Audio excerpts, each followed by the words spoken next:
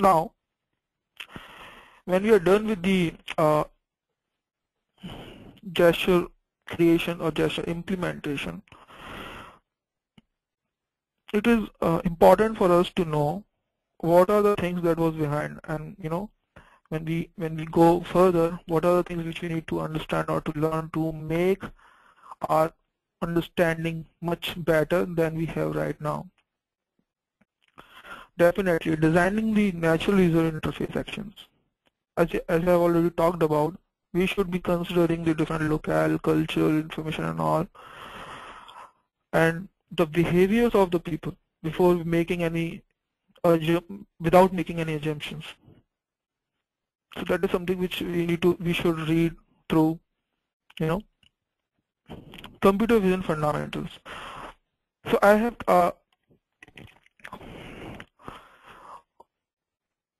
skipped that part when we were doing the gesture based implementation, the flow that we were looking at. But we should definitely have a look at the computer vision fundamentals and how it works. Something like how normal edge detection works. How do they do? So usually what happens, you come up with your stream, you have your stream, but what do you do with that? How does it work normally?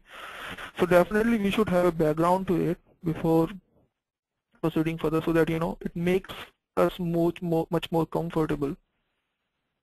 So taking an example like how edge detection works, what it does,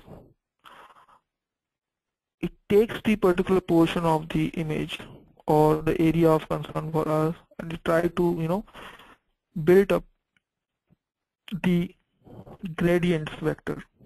What is gradient vector? Gradient vector is something like how the intensity of the color or the value of the color is flowing, right?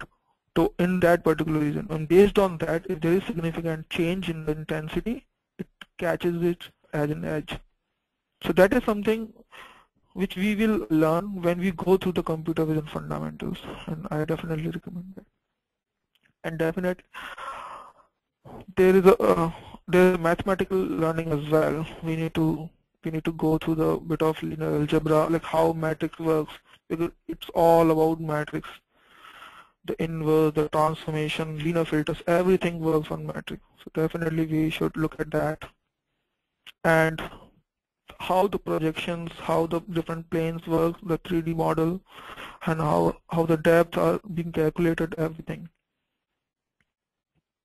And remember that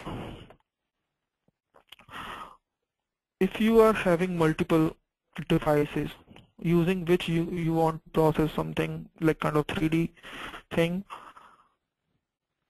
consider the depth, the infrared interference into picture.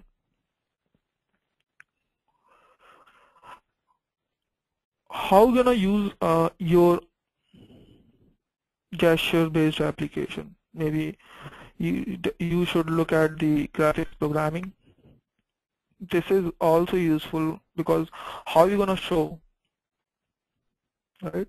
Show the output to the world. Maybe it can be a normal window graphic application or something much more complicated. So definitely a beginner's hand is required on that part.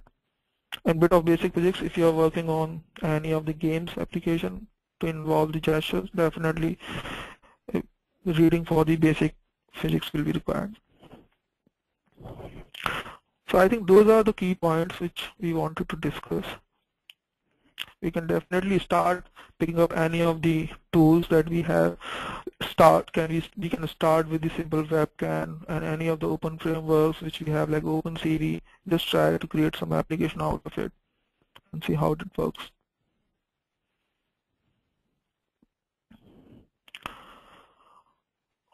Thank you.